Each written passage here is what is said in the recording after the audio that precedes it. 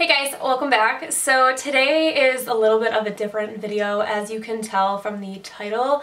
I recently, about a month ago, found out I have a brain tumor, and it's really been hard to deal with for me and my family. And I wanted to come on here and tell you guys because I'm obviously going to be away for quite some time because I am getting surgery done on my tumor to get it removed. So I just kind of wanted to go through the story of how I found out I had one and kind of all the steps that I'm taking to get it removed. So if you would like to find out about it, then just keep on watching. Alright, so about a month ago, I wasn't feeling well. I had visited my sister in Chicago, and I came back from being in Chicago on Sunday, and that Sunday night, I heard this really weird sound in my ear, and then all of a sudden I couldn't form words. I couldn't type anything. I couldn't form words. I couldn't form sentences. And I was like freaking out. I was by myself in my room. So after I heard this like really weird sound in my ear, I tried to Google like weird sounds in ear, and I couldn't type. I couldn't form a word. I didn't know how to spell. I couldn't figure out how to spell. And that's when I realized that something was wrong.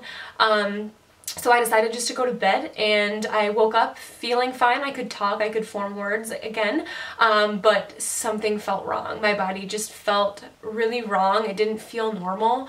But I got up Monday and went to school. At school, I was absolutely miserable. We had thought I was dehydrated, so I brought a bunch of water to school, and I had been like chugging water all day, but it wasn't really helping. So I was literally miserable at school. I was like sitting at my desk like this, and I was just like, something's wrong, like I don't know what's wrong. And I haven't taken a day off of work in 4 years, so my school knows that like I don't take days off. And so on Tuesday I woke up and I was getting ready for work, and I was just like about ready to cry. Because I knew something was wrong with my body. I didn't know what it was.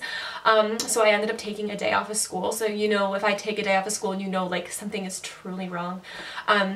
So I took a day off of school. I stayed home, and my mom got me like a bunch of Gatorade and like Powerade and stuff, because we were like, I think I'm dehydrated. I like googled all the signs of like what's going on with me, and it all led to I was really dehydrated. So I got a bunch of Gatorade, and I was like chugging it, and a bunch of water, and I stayed home. And with the Gatorade I did feel better, but something was wrong. I still felt like something was wrong. So I went to school on Wednesday. I still wasn't feeling myself, and I was still kind of fumbling around with my words. So I'd be talking, but I couldn't think of like specific words. Like if my mom had her glasses on, I'd be like, did you get new, I'm like, what are those called? And she'd be like, my glasses? And I'd be like, why couldn't I think of what that word was? Like, why didn't I know how to say what that word was? And that was happening since Monday. And it wasn't just glasses, it was like random things, like especially Monday when I was at school, when I was trying to teach, I like couldn't read. I mean, I could read, but like I would try to read and it would be all messed up, and it'd be like really choppy. And I knew something was wrong. And then Wednesday when I went to school, the same thing was still happening, and I knew something was off. Something was wrong with my speech, and I couldn't like talk normally and couldn't form sentences normally. So I ended up leaving at noon, and my mom left her work at noon, and she took me to the ER because we knew something was wrong. So we get there, and my blood pressure was like 156 over something, and it was, so if you don't know what blood pressure is, that's like extremely high. And I went into a room, so they put me on a drip, like an IV drip I think is what it is, and like, you know, put the IV in your arm, and like it's a drip, and they put it through me in like 15 minutes, and I was feeling so much better. So I was obviously very dehydrated, and they had said I was like severely dehydrated. So because I was so dehydrated, they said they wanted to do an MRA of my head to make sure I didn't have any blood clots in my brain because I was so dehydrated. So I went to the MRA. I got the MRA and then I went back to my room. I didn't get the MRA done until I think 11 p.m. So I was in the emergency room from I got there around like 12:30 and then I got my MRA still in the emergency room at like 11 p.m. And then the MRA took about an hour and I finished at about midnight, and then they came in a couple of hours later and they said I did not have any blood clots in my brain, but I did have a shadow on my brain. And they were pretty positive it was nothing, but they wanted to do an MRI just to make sure it's nothing. But they were like, but we're almost positive it's nothing, so don't worry about it, but we're going to do an MRI. So you can't do another MRI for another 24 hours. So the next day I had to wait all day, and then I did my MRI midnight the next day. So I did my MRI, and the doctor said that he would come in early in the morning to let me know the results, even though he was pretty sure it was nothing. So I woke up around 9-ish and he came in and sat on my bed, and I was like, shit. Sorry for the lack of words, but I was like, shit. And he was like, there actually is something on your brain. It is a tumor, and I just about lost it. Like, I started crying. It was horrible. My mom was in there and she was basically crying. I was crying. And it was horrible. And I was like, I don't even know. I was like, what am I supposed to do now? And he was like, we don't think it's cancerous. So I was like, thank freaking God. It is a tumor, and I think we're just gonna watch it. And we were like, okay, like, I can watch it, like, that's fine. He said it was a grade, or he said he thought it was a glioma tumor, and so I was freaking out, and I was just freaking out, and he was like, we're just gonna watch it and monitor it, because the type of tumor that it is very slow growing. If it even would grow, it might not even grow, and he thinks that I had it for about 5 to 10 years. So knowing that, I would like look back at pictures on like my Instagram and Facebook and be like, I had a tumor at this point, and like I didn't know, and like it's, I don't know. Then he says that he wants to get a collaborative opinion, so he sends me to a different hospital at Henry Ford, and he said, I just want you to talk to him and see what his opinion is on your tumor, and so on and so forth. So about a week goes by, and I go and see the doctor so I go and see the neurosurgeon at Henry Ford, and he came in, and I was, you know, ready. I like heard all the information already. I know I have a tumor. It was all fine. He came in and he said it needs to get taken out. And so of course, once again, I start crying because it now went from me knowing I have a brain tumor and I'm just going to be watching it to me having to get brain surgery. So obviously that was pretty hard. So he said that he agrees with the first doctor. I'm not going to mention any names, but he agrees with the first doctor that it might not ever grow, but there is a possibility that it could grow and it could become cancerous later on in life. So he said that he thinks it should get taken out. He said it doesn't need to get taken out now, but it needs to be taken out sometime soon. And he wants to send me to another neurosurgeon who would be doing my surgery. So I'm a mess at this point. I'm crying in the office and I like don't know what to do. Like I don't understand how this like all of a sudden happened. I was so confused. I went into the hospital thinking I was just dehydrated, and I'm coming out of the hospital with a brain tumor. So he wants to send me to another doctor, another neurosurgeon who will be doing my surgery.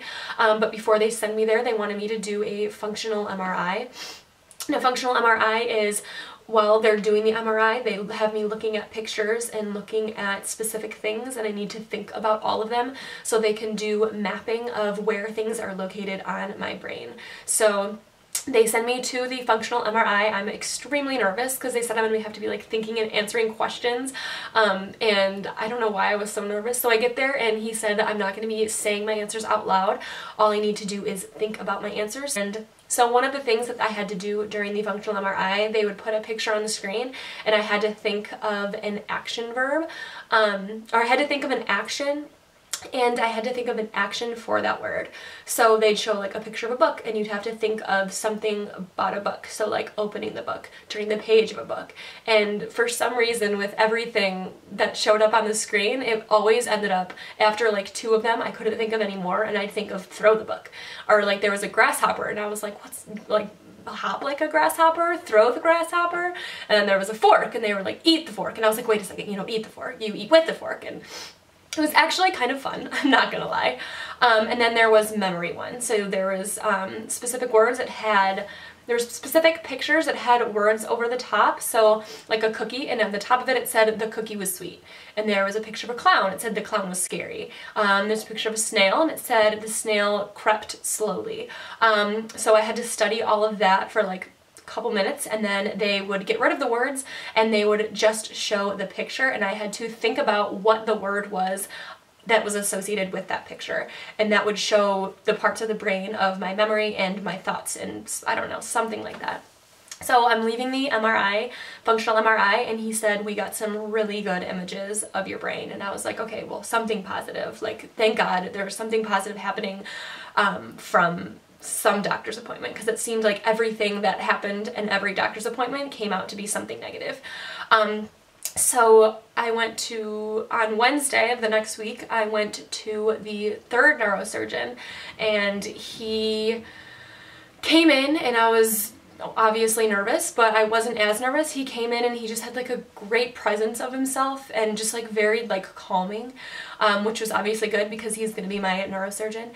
And he like started to turn his computer screen towards me, and I was like, I don't want to see it. I don't want to see how big it is. I don't want to freak myself out. I don't want to look at it like at all. And he said actually it's like really cool, and I'd really like to show you. So my mom and dad were there as well. So he turned the screen and he was showing me the functional MRI. So he was saying that in the specific part of your brain, so let me see. Alright, so here is, let's say, a picture of your brain. It's not really true to size, but obviously. So like here's your brain. I don't know if you can fully see it. The speech part of your brain is normally right here. Right here, this is normally where your speech part of your brain is, and unfortunately that is where my tumor is, which is in the same spot. So in the functional MRI, he was showing me that your speech is normally here. But it looks like when my tumor started growing, instead of growing into my speech got pushed up, and now my speech is up here, and some of it is over here. So from what it looks like, they said, is that there's not speech where the tumor is, so it should be, like, I guess, easier to take out. But they're not, I guess, 100% sure, but according to the functional MRI, my speech has moved up, and it's no longer in the spot that it normally would be in a normal brain. So it is up here, and then my tumor is right here. So when I was talking to the neurosurgeon, obviously he had to say all of the negative things that could happen with surgery. So I asked a lot of questions about the surgery and everything that it entailed. And one thing that he had told me, that there was a less than 1% chance, so obviously it's not very big, but there is less than a 1% chance that I will lose my speech and I will never be able to understand language or talk again.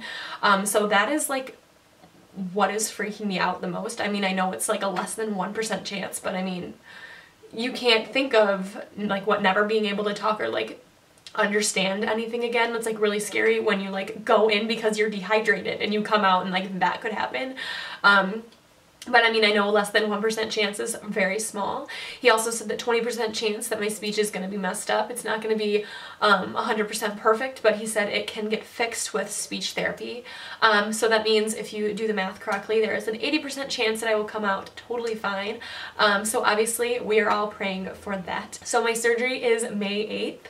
I'm not sure when this video is going up. If it is past May 8th, that means I have already had my surgery. So that means that I'm probably not going to be filming for a while, just because there is a 6-week recovery.